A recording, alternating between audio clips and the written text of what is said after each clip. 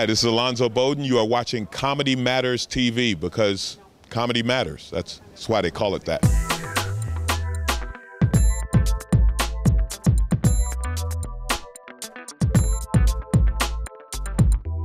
So I'm here at the Comedy Luncheon where Chelsea Handler just got the Comedy Person of the Year award, and I'm here with Alonzo Bodden, who was the host of the event. How are you, man? I'm great. I'm great. That was fun, right? It was absolutely fun, yeah, and I liked your take on the thing. It's like, did they give you a lot of notice that you were doing this, or was it really just thrust upon you? They called me about a week and a half ago, and I said, what is it? And they said, well, you're hosting. And I'm like, do you have a script? And here are the winners. Boom, that was it. So I thought it went great. We had a good time, and it was, and I like particularly, only a comic could do that, to play off the audience the way you did that with Hannibal Buress when he got the award, but he left it there. You know, other people who don't have the stage experience would just like, okay, fine, but you were able to use that to do callbacks and be like, yeah, okay, I'll bring him his award. Would you like a glass of water? You know what I mean?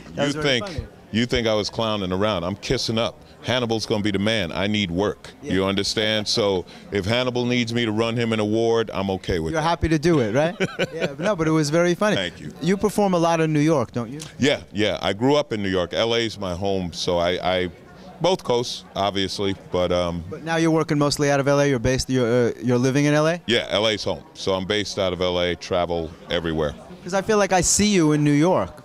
Well, again, it's home, so I work in New York 3 or 4 weeks out of the year, or, you know, sometimes I'm just back visiting family, and I pop up there. Maybe you're mixing me up with somebody. I know who you are. Yeah. No, I have to tell you this story, because this is my greatest Just for Laughs story.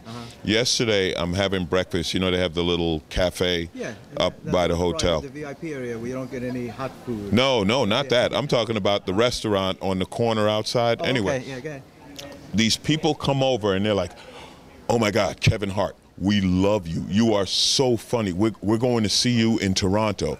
Now, I don't know if you've ever met Kevin. I produced Kevin Hart. Okay. I co-produced him in 2010. So I'm only a foot taller than Kevin, and you're in the wrong city. Like, you didn't just miss by a foot on the comic. You missed by a city, Montreal versus Toronto. So I just let them think I was Kevin, and then I smacked their child. So next time you see Kevin, he may have a few issues with Child Protective Services.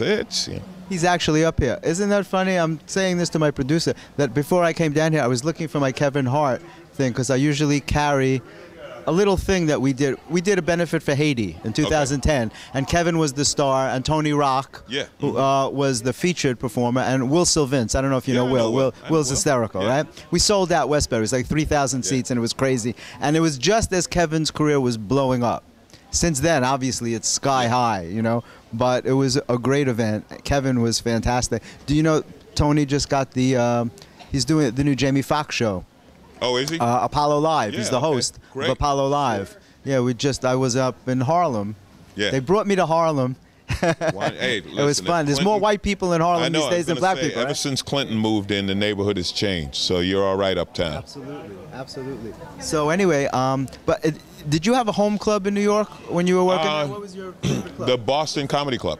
Oh, Barry's place. Yeah. I used to work at the Boston all the time. So even though the Hollywood Laugh Factory, that's my home club, but if I had to pick a home in New York, it was the Boston. That's great, man. Well, it was great to see you, Alonzo. Thank you. Really cool.